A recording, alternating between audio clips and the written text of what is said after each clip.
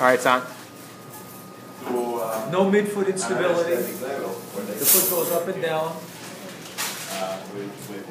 And it doesn't breach.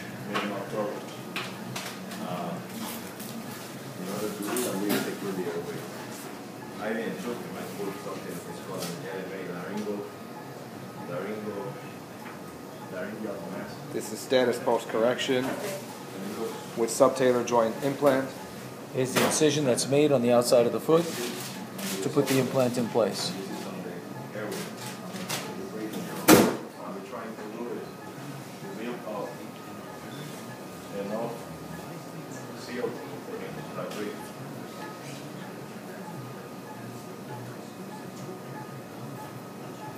Foot turns up and out.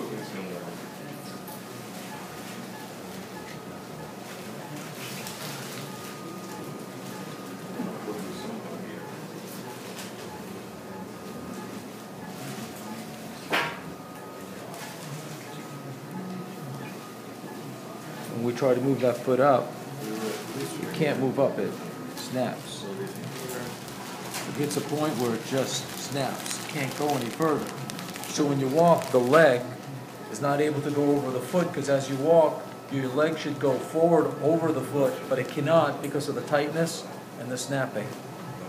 And if we look this side over here, we can see the leg goes over the foot, but the foot goes forward. So when the patient walks, this leg will go forward over the foot, and their walking will be straight, because there's no midfoot instability. Again here, midfoot instability, which is why the arch collapses over here. So we're going to put an implant in so he doesn't snap.